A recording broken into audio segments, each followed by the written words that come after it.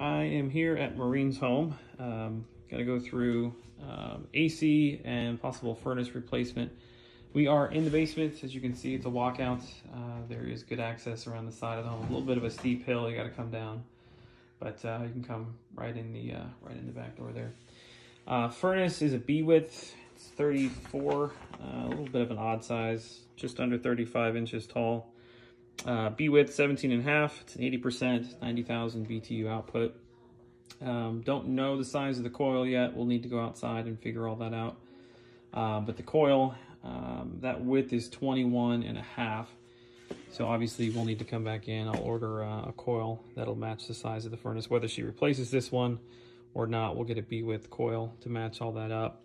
But this seam right here, it's 21 inches wide. And from the seam to the top of the furnace is 34 inches tall.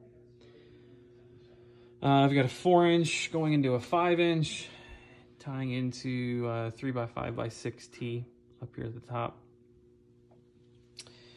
Return drop from the concrete floor up is 87, let me check here, 87 inches, top to bottom. It is a 10.5 by 24 on the return, and we've got plenty of room to size that to a 10 by 26.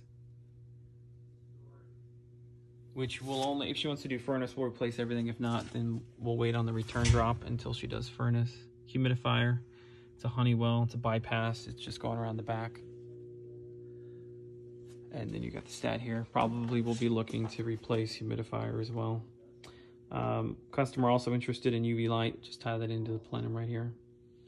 Drain, it's right down in front of the unit.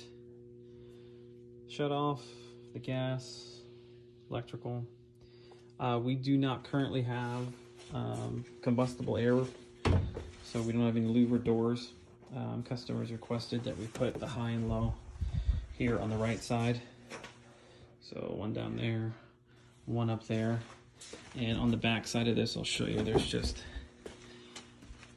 some insulation that we'll need to remove.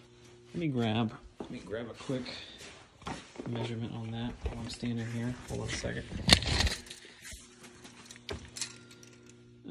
So we've got about 14 inches inside the stud.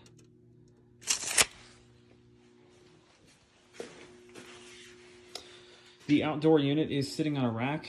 However, I'm not sure we can take it down because the Freon lines are running up and through finished space, so we're not going to be able to pull those and rerun them. So let me go grab a video from the outside.